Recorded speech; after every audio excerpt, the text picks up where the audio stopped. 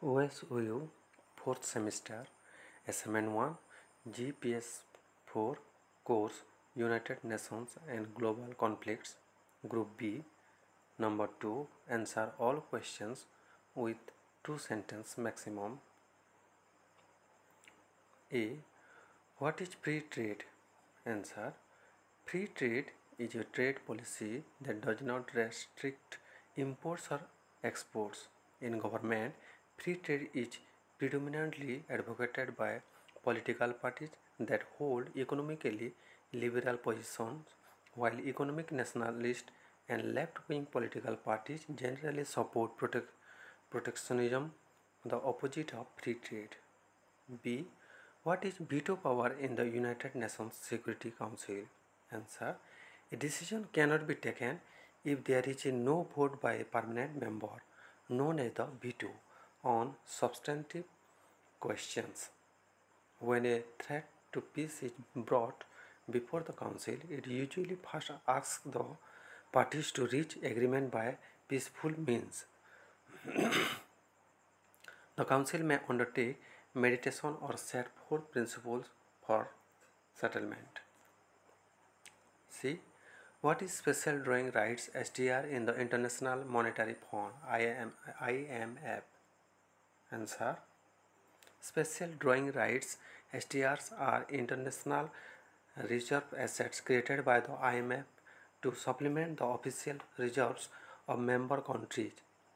The value of an SDR is based on a basket of 5 currency.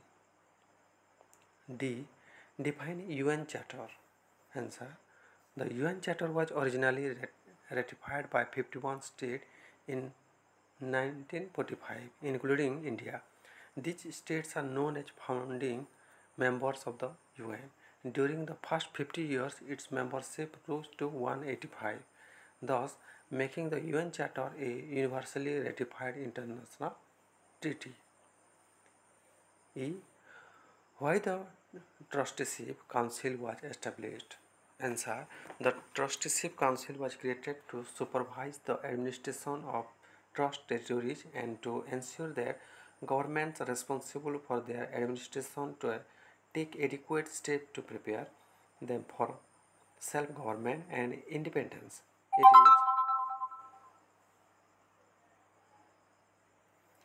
is gratifying to note that all these territories have attained independence by the end of 1994, and now this body has little work. In fact, the Secretary General has recommended its abolition. F. What are the purposes of the UN? Answer. According to Article 1 of the UN Charter, the purposes of the United Nations are fourfold. I. To maintain international peace and security. Second, to develop friendly relations among nations based on the principle of equal rights and self-determination of peoples. Third, cooperate internationally in solving international economic, social, cultural, and humanitarian problems and in promoting respect for human rights and fundamental freedoms. And fourth, be center for harmonizing the action of nations in attaining these common ends. G. What is the United Nations Environment Program (UNEP)? Answer.